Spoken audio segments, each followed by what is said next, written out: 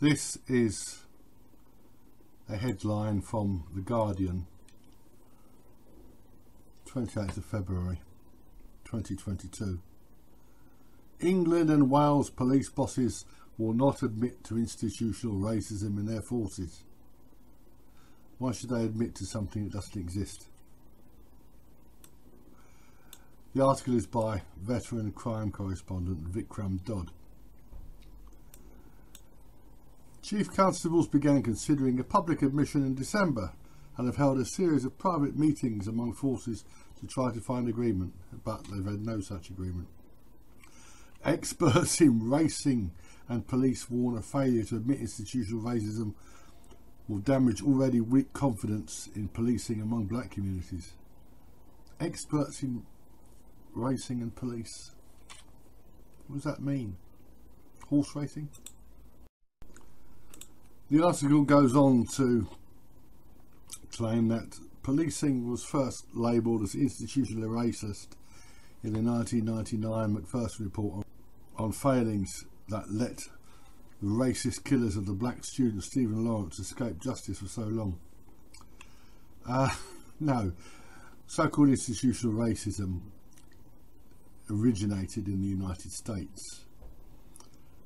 Now, as you had prior to the so-called Civil Rights Act and the earlier Brown versus Topeka, as you had legal segregation, whether or not it was separate but equal, you could argue that there was such a thing as institutional racism. There was certainly institutional racial discrimination, but that's never been the case in Britain. I mean, there have been informal stuff, colour bars in clubs and stuff. Sorry about the creaking table. Colour bars in clubs and stuff, but Stephen Lawrence was murdered in April 1993 by one member of a 5-strong, or perhaps a 6-strong gang who was waiting for a bus in Eltham with his friend Dwayne Brooks. One of them used the dreaded N-word and he was stabbed. And on that basis alone, this was called racist.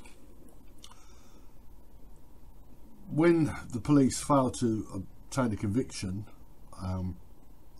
the Lawrence family turned on them. They were surrounded by all sorts of hustlers to whom they gave the cold shoulder.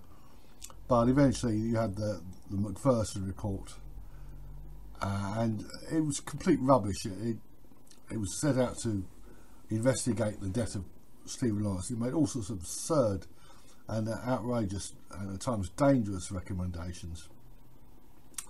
But if you read this article, it's basically arguing statistics, more statistics, and even more statistics. Here's an example: a series of continuing crises over race and official statistics showing black people are more likely to face coercive powers such as force and stop and search led police chiefs to vow change. This is garbage. The reality is that the vast majority of violent crime, violent with a capital V, is committed by males between the ages of about 15 and 45. And blacks in Britain and elsewhere are far more involved in violent crime with a capital V than non-blacks. This is the reality. It's nothing to do with so-called racism. This montage is from the Evening Standard in November 2021. Some of the teenagers killed in London so far. Look at the faces. Look at them. That's teenagers. Boys. I don't think there's a girl amongst them, no, but I mean, there have been girls killed, but boys stabbed to death. For what? Now, if you want to put a stop to this, who are you going to police? Who are you going to stop in the street? 60-year-old white women? Blind men? Disabled Chinamen? I mean, it's ludicrous. Absolutely ludicrous.